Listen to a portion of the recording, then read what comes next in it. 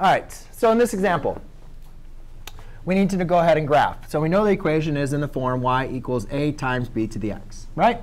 So if I'm going to go and graph this, the main important thing, if you guys remember, if you guys look in your notes, when we have an equation in this format, what was our y-intercept? Our y-intercept was 0, comma, a. So what is our a in this case? 1/2. So ladies and gentlemen, I automatically know what the y-intercept is. It's going to be at 1/2, right? Done. Very, very quick and easy.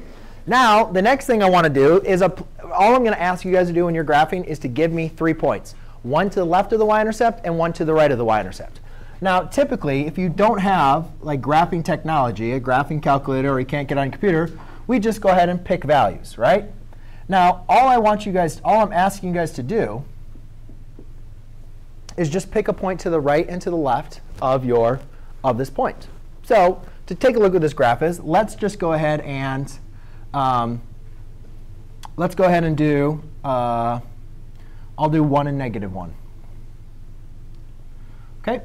So when I plug in 1, or let's plug in -1 first. So if I do y equals 1/2 times 3 to the -1. Does anybody remember how to write a negative exponent as a positive exponent? I might have even written it on the board so you guys can see. You can put it into the denominator, right? So therefore, I can rewrite this as 1 equals y over 1 over 3. Or sorry. So it's 1/2 times 1 over 3 to the first power. Does everybody agree with me? And therefore, this equals 1/6. Now, 1/6, that's a pretty small decimal, right?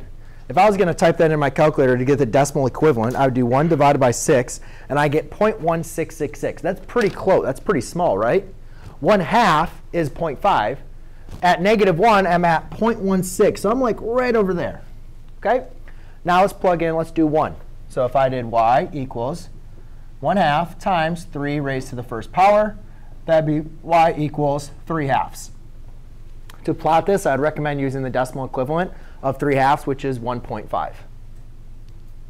OK? Now, again, what do we know about the understanding of the behavior of this graph? We know this graph is well, first of all, sorry. Let's look at the value of b. We know that this graph is a growth graph because b is greater than 1. Correct? Right? And we know that it's also a is greater than 0. We also know this graph is going to approach an asymptote, right? And that asymptote is going to be at y equals 0. So my graph is going to kind of look something like this.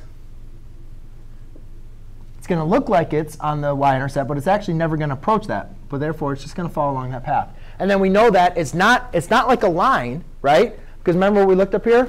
The slopes are ever increasing. It keeps on increasing faster and faster, right? Remember what we looked at over there?